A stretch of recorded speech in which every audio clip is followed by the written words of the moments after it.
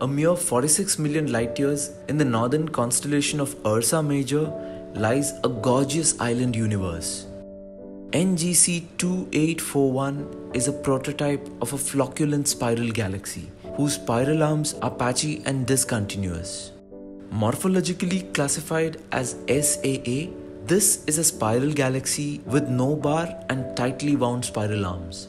It is home to a large population of young blue stars and a few H2 regions where active star formation is currently ongoing.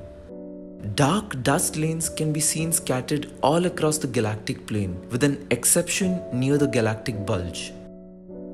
The galaxy is also home to a massive nuclear bulge containing old stellar population, which is obvious from its yellowish glow, along with a supermassive black hole at its center. There is no grand design structure visible in the optical light, although some spiral structure can be seen when we switch to the infrared part of the spectrum. Switching to X-ray, however, reveals a different story.